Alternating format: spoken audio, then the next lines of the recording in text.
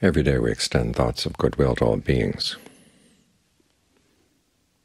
It's a basis for concentration. It's a basis for meditation. If we don't take goodwill as the object of our meditation, it reminds us of why we're here, to find a happiness that doesn't harm anybody, and a happiness that spreads its goodness around. Because when the mind is well trained, you behave in ways that are not oppressive, because you don't need to take your happiness away from anybody else. But we don't wait until that point in the practice to be good to other people. The Buddha points out that if you're going to practice, develop thoughts of goodwill, you have to live in a way that's in line with your thoughts. And there are two practices that come immediately to mind. One is generosity, the other is virtue.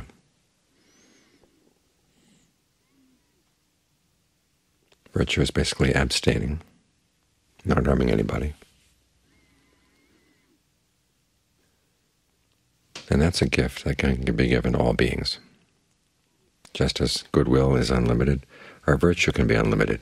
In other words, we don't harm anybody, we don't kill anybody, we don't steal from anybody, have illicit sex with anybody, don't lie to anybody,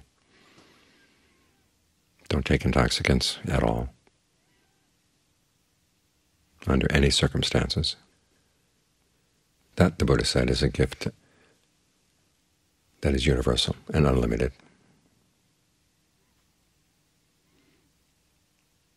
Generosity, however, has its limitations. You give in line with your means. And if your means are limited, the generosity will have to be limited. But it does have an unlimited aspect to it, in the sense that the Buddha places no shoulds on it. He does say that if you're stingy, it's going to be impossible to get into jhana, and it's going to be impossible to attain the noble attainments. But when he was asked, where should a gift be given? He said, you give where you feel inspired. You feel that it would be well used. That gives a lot of freedom to you.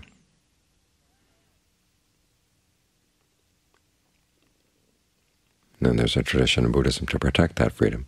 When monks are asked, where should a gift be given? That's what they should say as well. Give where you feel inspired, you feel it would be well used or well taken care of. That's it. There are no compulsions. There's no insistence that you have to give to our charitable fund or our location or whatever.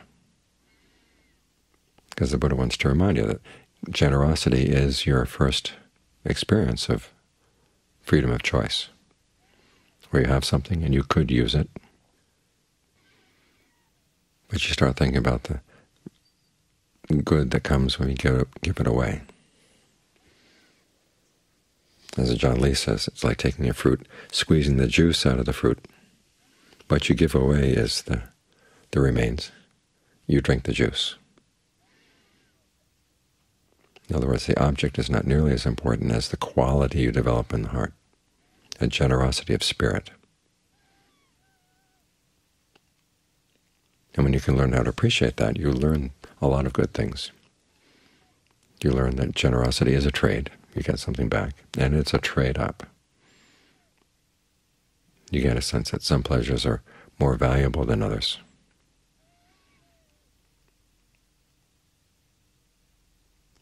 And you learn the principle of delayed gratification. There might be an instant gratification that comes from consuming what you have, but you're willing to forego that for something better, which may take some time to develop.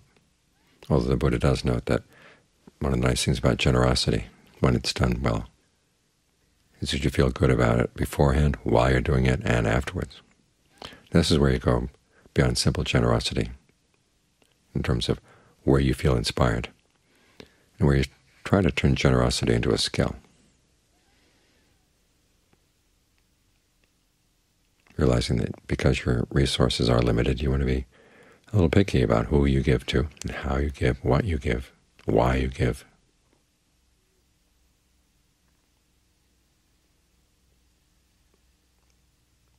But even then, if there's a sense that you really want to give something without calculating all these things, it's best to go ahead and give.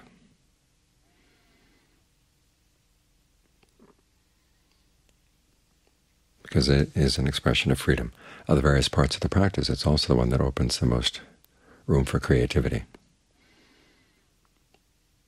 When everybody sits meditating, it's pretty much the same. When you practice the precepts, it's all pretty much the same. But your generosity is your generosity. You can think in creative ways about what you would like to give, who you would like to give it to. Again, it's an expression of freedom.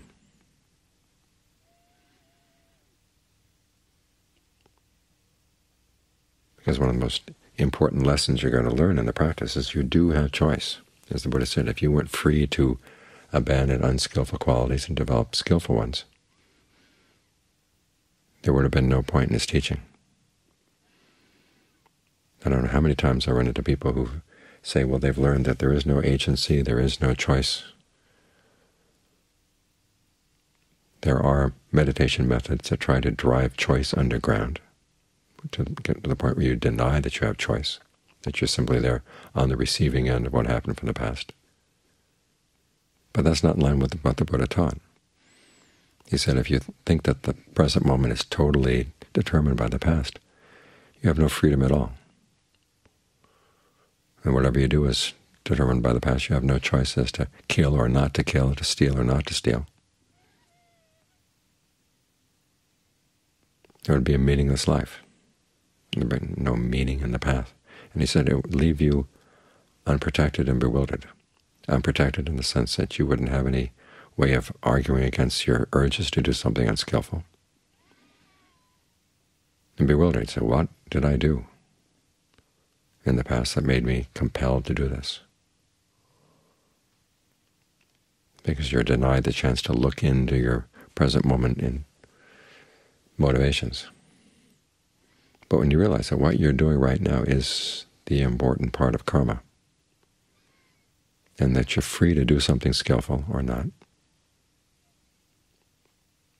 then you can look into your impulses right now that would try to get you to do something unskillful, and you say, I don't have to follow these.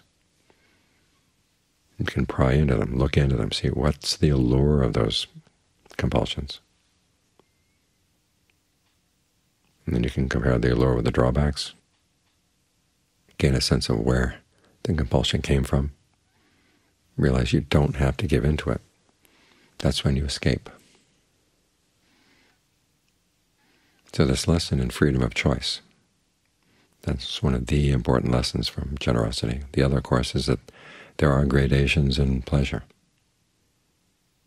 Some pleasures are worth more than others. Some pleasures are worth sacrificing other pleasures for.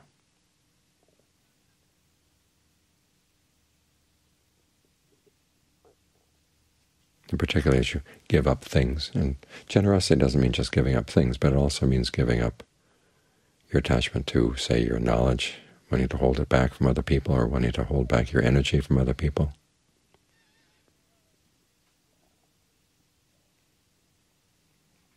When you learn how to overcome that resistance, you develop generosity of spirit. And this is probably one of the most important things that you learn from the meditation.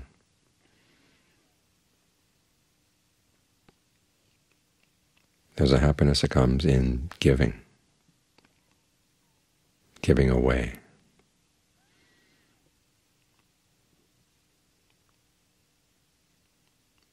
Because you find there are many things you're going to have to give up and give away as you practice meditation, as you observe the precepts. But you realize that the mind becomes lighter as a result. It's like the sandbags that hold down hot air balloons. And you give away the things that you're holding on to. You cut off the sandbags and the balloon can go higher and higher. The mind becomes more expansive. That becomes the mind that's in line with unlimited goodwill, unlimited compassion, empathetic joy, and equanimity.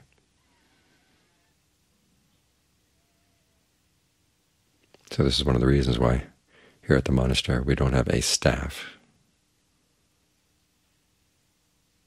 Everybody helps. Everybody pitches in. It's our way of being generous.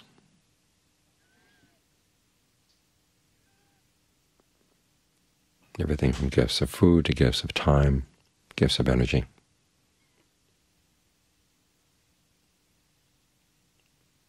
And you look around. It's good to look around at the place and realize the place is clean because there are people who wanted to keep it clean, not because they had to.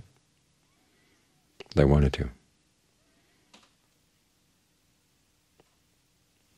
We have what we need to practice because people wanted to give it. It's in that way that we give encouragement to one another on the path.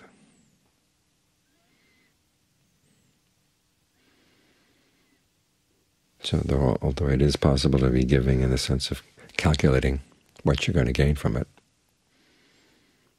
the Buddha points out that there are many gradations in the motivation for giving, and you want to look at your motivation and learn how to develop it as a skill to get to that generosity of spirit that is just simply happy to share.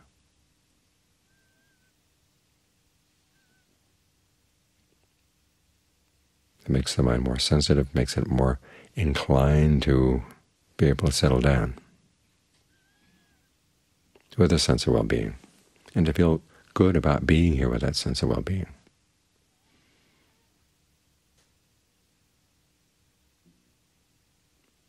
I've run into people who, when they attain a sense of well-being in the meditation, don't feel right about it. They feel like they don't deserve it. But if you've been generous, there are no problems. You realize that it's an innocent pleasure, nothing to feel guilty about.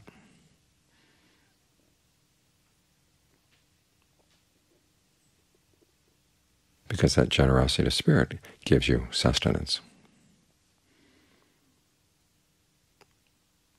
a sense of self-worth, a sense of well-being.